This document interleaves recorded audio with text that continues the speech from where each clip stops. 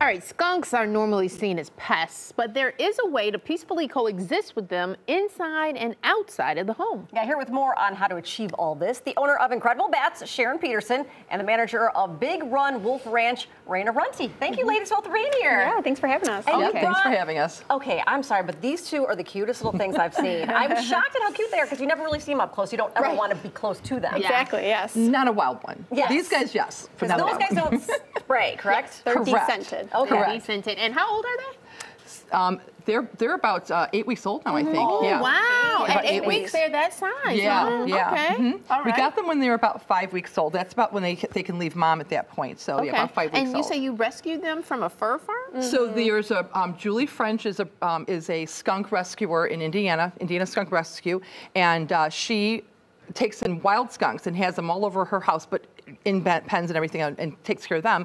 And then her husband and she go down to a fur farm and take skunks from there, buy them, and then resell them as pets in Indiana, because they're legal in Indiana as a pet. Not in Illinois, though. Yeah. What do people need to know about skunks, say, in and around their home? If they don't want to have one as a pet, but they do see them around their home, what should they know about the animal that they don't know? Well, you know what? It's not their first instinct to spray you right away, because if they discharge those two little glands, they have two scent glands at the base of their tail. If they discharge those glands, they're going to be defenseless for like a week or so. It takes that long. Yeah. Right. So they don't have, I think it's common for people to think that they just have this unlimited amount of spray, and they don't.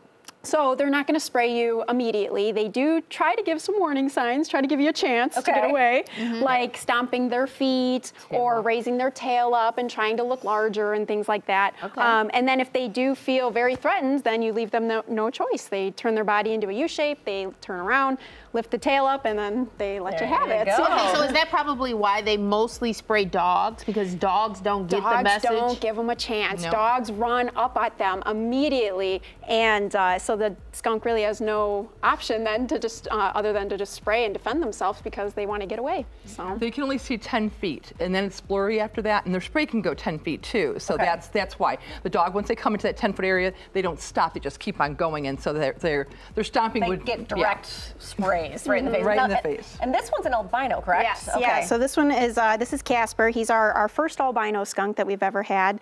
We do have another black and white one back at our facility, and they are pretty social animals. So we wanted to get a little playmate for our other one, and so yeah, it's pretty fun to get to see them play together. Their nails are very long. Yes. So do they do a lot of scratching and clawing? Yeah, very huge diggers. Very good diggers. Yeah, that's one reason they're pretty helpful, is that they eat a lot of pest bugs, you know, around the garden or farms and stuff. So they love ticks, they love termites. They can even eat venomous snakes like rattlesnakes. Oh, wow. Yeah. So that's the good part of them. Yes. Okay, but if you still don't want them around, you say there's a humane way to get them to leave. Right. So what you can do is, well, first off, if you don't want them around, there's things that you can do. Like they say, like you can put coyote urine around there where they're at. You can buy that locally, you know, at the store, like at Lowe's or that kind of thing.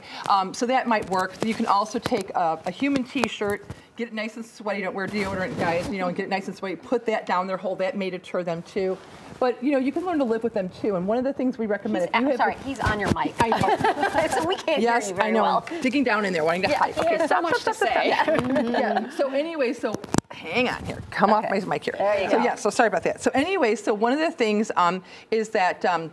Sorry, I'm losing my train of thought here. So so to get them out of your thing. So they, if you have them around your house, again, if you have a dog, don't let your dog out at dawn and dusk. These are crepuscular animals. They're active at dawn and dusk. Okay. And so what you want to do is, you do have your animal to go out, take a can with nuts and bolts in it, shake that first before you let your animal out, and that will warn them, because they can hear that noise then, and then they'll hopefully go away, and then you can let your dog out in your yard and that kind of thing. But if your dog gets sprayed, there is a solution for it. Do you want to tell them what the solution is? Yeah, so everybody thinks it's tomato juice, but we're coming to find that people are bathing in tomato juice for absolutely no reason. Really? So it's really, you know, it can kind of help a little bit maybe, but really it's the baking soda, the Dawn dish soap, and the peroxide. Yeah. Oh, look at that. The combination of all three. And that'll help neutralize the smell a little bit, but even, let's say it's your dog gets sprayed or you get sprayed, lots of baths, lots of showers, well, your friends probably are not coming to your house for a while because it's still gonna stink. I mean, it can sometimes take a couple weeks before that smell is really gonna completely go away. But what you don't wanna do is get your dog wet with water first. So the Dawn dish liquid is what lifts the oil out.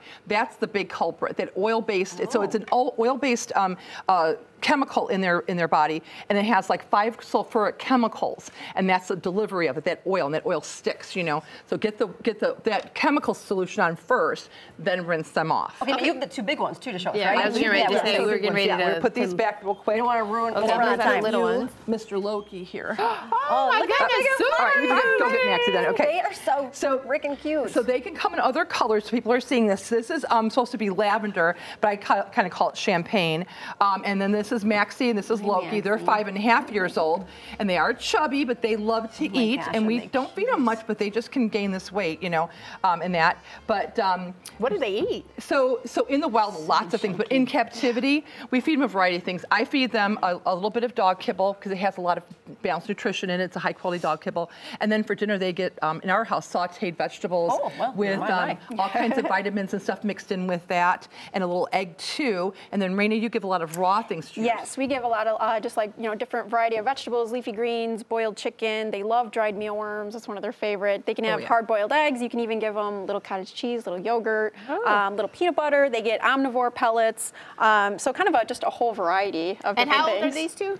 5.5. Okay. Yeah, these are Sharon's. And they're brother and sister. These are mine. They're brother and sister. And how Folks long can will they come live? meet them too soon, Oh right? yes, we're going to be at Big Run Wolf Ranch, Rainah's place, this Saturday from 10 to 4. Yes. Yeah, it's a really great education. You know, we're really, you know, we just want to teach people about the animals and have people learn to kind of coexist with these animals a little bit better.